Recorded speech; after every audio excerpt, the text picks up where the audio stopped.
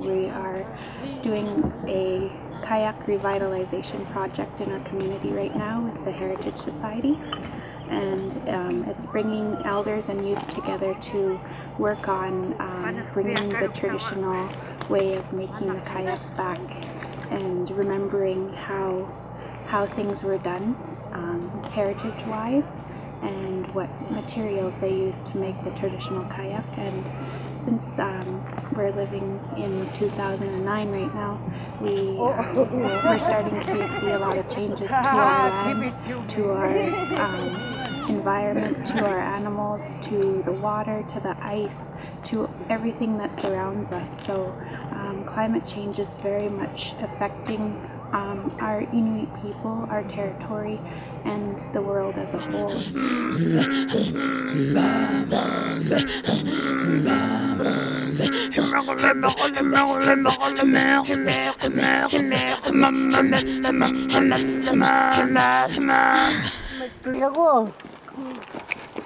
Ay. Kada tao na may tuk-tuk ka kami. Kasi kami nag-iblo ko. I know that back town there, a lot of people, elders needed this, because I think they were sort of a little bit lost because there was no traditional stuff being made, and this was one of them. And I could see they're full of enjoyment. The elders see that, and I could see it in their face, which was nice to see the elders happy like that. With climate change, well, from when I was young, I can see the weather changing from, like, the ice should be gone by now, and then there's different birds that are coming up. I think today the climate change is really rapidly from the day I knew that when I was growing up. Food is like less tastier than when I was growing up. The animals are starting to decrease in natural hunting areas. Noticing these types of changes in the north have been predominantly coming from our elders, who are telling us that these changes are occurring in every aspect. And with the food, it's the most important issue because we need our food to sustain our lives. Country food, to me, is the most healthy and nutritious thing that we can be eating and putting into our bodies. And living in the north and growing up in the north, it's a food that you acquire and you love to eat because it's something that is from your home. Seal, the muskox, and the ptarmigan we eat, the seagulls, even the rabbits, and there's some change in the food. And we got boiled caribou coming up here for the elders. Coming at 12 o'clock. It's not cow, it's caribou, okay?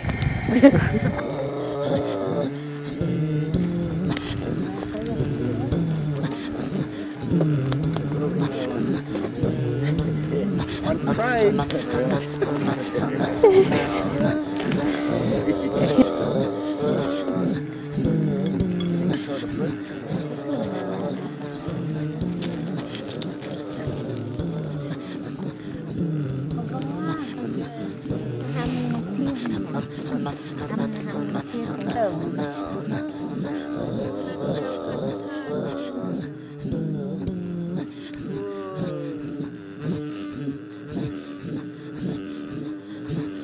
There's a lot of things on the ground today because of the mining,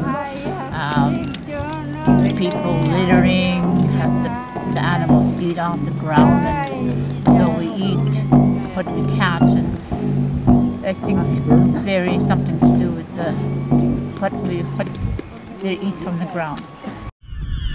That's a seagull. What happens to all these seagulls? What does it do to their bodies? For Inuit, a loss of food means a loss of our whole culture, because we don't only eat the food, but we also use the food for different things. They had to make their own tools long ago, eh? And it was nice to see them use that old traditional drill, the mouthpiece.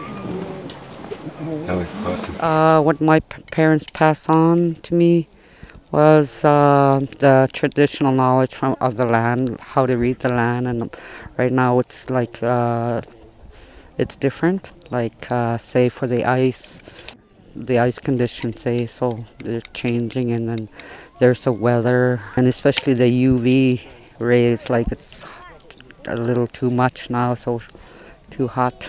We're losing our culture too. We need to keep the language going as well. Try build the bridge between the elders and the youth.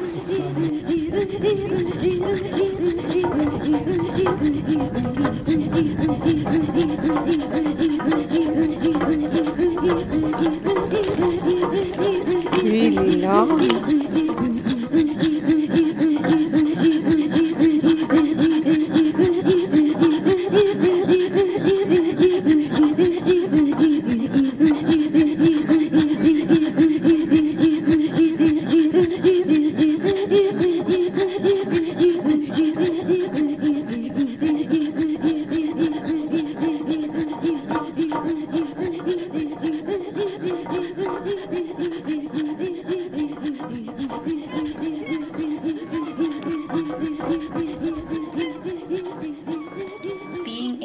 Access food such as caribou and muskox and fish for me is very important, and it's important to all people in the north.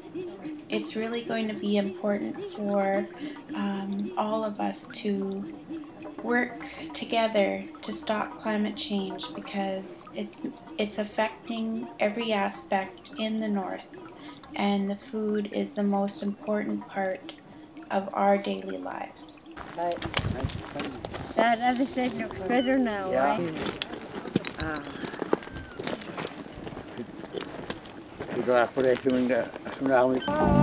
When I was growing up, it was a lot tastier, but today I can barely eat what I'm eating off my table, my traditional food.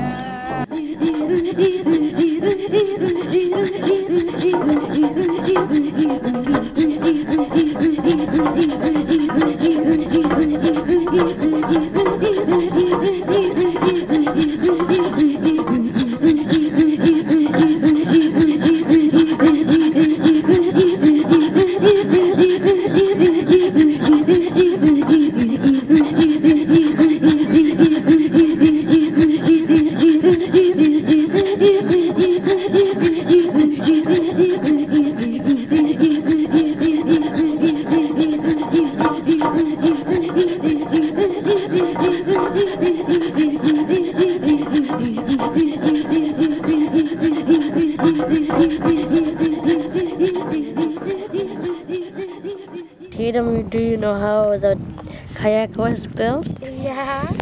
Could you tell me?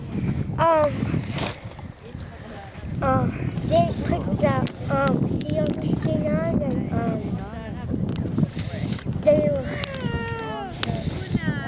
they built it like that. Inuit culture and their knowledge, try to keep it as much as we could.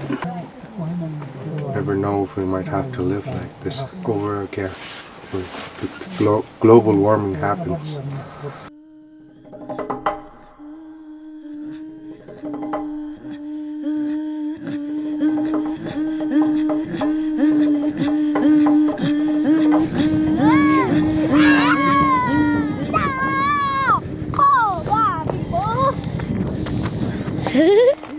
Elvis Presley from Cambridge Bay. Hey, this guy Peter Elvis Jr. from Cambridge Bay. Stop greenhouse gases. Had fun.